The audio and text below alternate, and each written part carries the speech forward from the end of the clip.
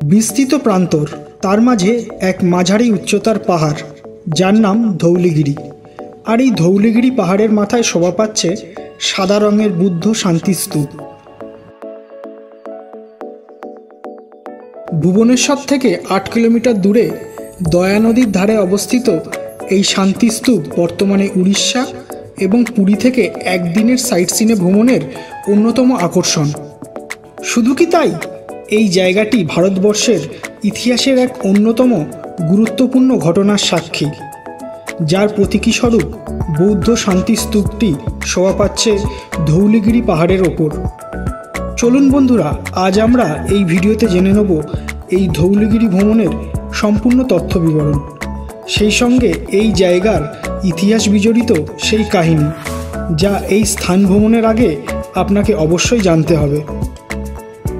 এই মুহূর্তে আমরা আছি ধৌলিগিরি পাহাড়ের ঠিক নিচে ওড়িশা ট্যুরিজমের গাড়ির মধ্যে।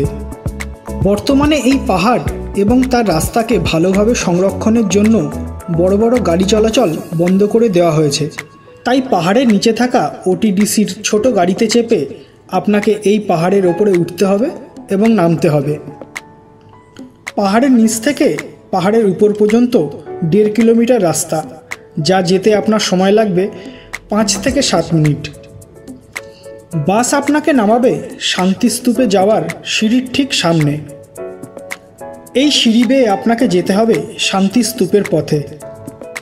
1970 সালে জাপান এবং ভারতীয় বৌদ্ধ সংঘের সমন্বিত চেষ্টায় এই সাদা রঙের বৌদ্ধ শান্তি স্তূপটি নির্মাণ করা হয়।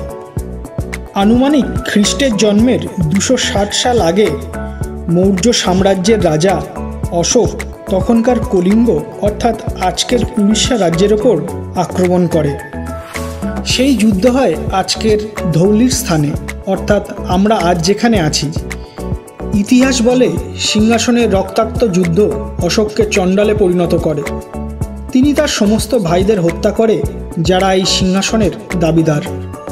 এছাড়া সেই সময়কালে ভারতবর্ষের বিস্তৃতি সবথেকে বড় ছিল। তিনি সমস্ত ছোট ছোট দেশ জয় করে এই বিরাট সাম্রাজ্য তৈরি করেন। কলিঙ্গ যুদ্ধের সঠিক কারণ জানা যায় না, তবে এটা জানা যায় যে এই যুদ্ধের ভয়াবহতা ছিল অতি সাংঘাতিক। প্রায় 1.5 লাখের ওপর মানুষ মারা যায় এই যুদ্ধে, এবং আজকে স্থানীয় দয়া নদীর জলের রং লাল হয়ে যায় মানুষের রক্তে। রক্তের নদীতে পরিণত হয় তখনকার দয়া নদী। এই যুদ্ধে অশোক জয়লাভ করে, কিন্তু এই যুদ্ধের ক্ষয়ক্ষতি ও ভয়াবহতা অশোকের মনে গভীর প্রভাব ফেলে, যার ফলে অশোক যুদ্ধ ত্যাগ করে বৌদ্ধ ধর্মের প্রতি আকৃষ্ট হন এবং বাকি জীবন বৌদ্ধ ধর্মের প্রসার ও শান্তি স্থাপনের চেষ্টা করে। তার বিশাল সাম্রাজ্য ও শান্তিমূলক কাজকর্মের স্বীকৃতি রাজা অশোক থেকে তাকে সম্রাট অশোকের খ্যাতি এনে দেয়। তাহলে বন্ধুরা, আপনারা বুঝতেই পাচ্ছেন এই ধৌলিগিরি এবং তার আশপাশের মুক্ত প্রান্তর এবং এই বুদ্ধ শান্তি স্তূপ কি মূল্যবান ইতিহাসের সাক্ষী এবং প্রতীকী বহন করে চলেছে। শান্তি স্তূপটির চারিদিকে আছে 4টি বিভিন্ন আকারের বুদ্ধ মূর্তি। সেই সঙ্গে স্তূপের দেয়ালে ভগবান বুদ্ধের জীবনের কাহিনী চিত্রের মাধ্যমে দেখানো হয়েছে।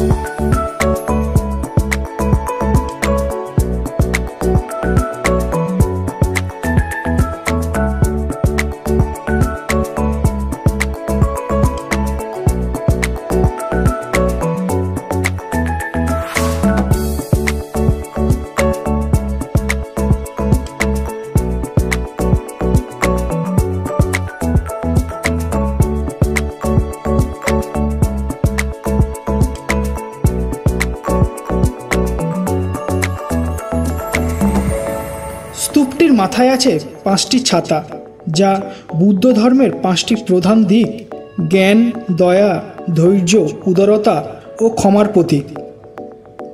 ধৌলিগিরির এই বৌদ্ধ শান্তি স্তূপটি সকল মানুষের জন্য সকাল 6টা থেকে সন্ধ্যে 6টা পর্যন্ত খোলা থাকে।